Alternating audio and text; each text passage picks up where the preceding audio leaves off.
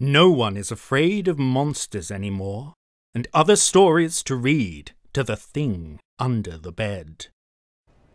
The doors to the elevator opened. Inside were 3 people from different floors, all of them heading towards the ground level. Crawford was looking down when the elevator arrived on the 22nd floor. When he heard the familiar bell, he looked up through the upper part of his glasses. "No, it can't be," he muttered.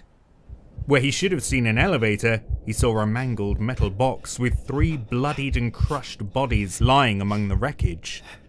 Looking closer, he thought that he could see himself, his head separated from his body, lying among the debris.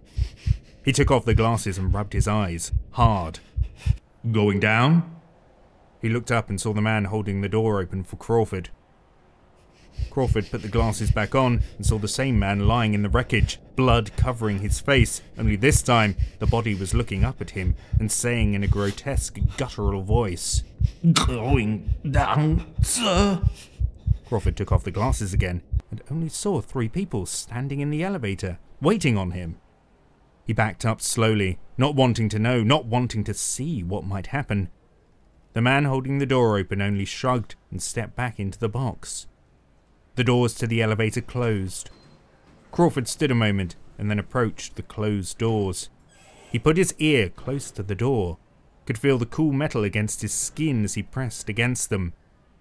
For a moment, he could hear nothing but the whine of the machinery as it lowered the elevator car slowly towards the ground floor. He smiled, thinking how foolish it all was. Until he heard a loud snap, the sickening fall, and the awful screams, and finally, the fatal crash, as 3 people were quaintly crushed. He backed away from the door and headed to the stairs. The apartment was dark. There seemed to be no sounds coming from anywhere. I switched on the light just as the phone rang. "Hello?" I said, my voice trembling. "I'm coming home, Richard. Wait for me," Charlotte said. "Who the hell is this?" I yelled. "Don't you know me, Richard? You should. After all, we aren't married," she told me, her voice dripping with menace. "This is not a very good joke," I said, trying to play the whole thing off. "If you really needed the money, you should have just asked.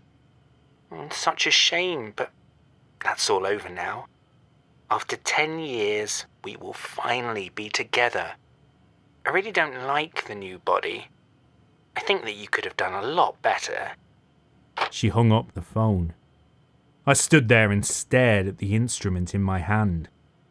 What did she mean?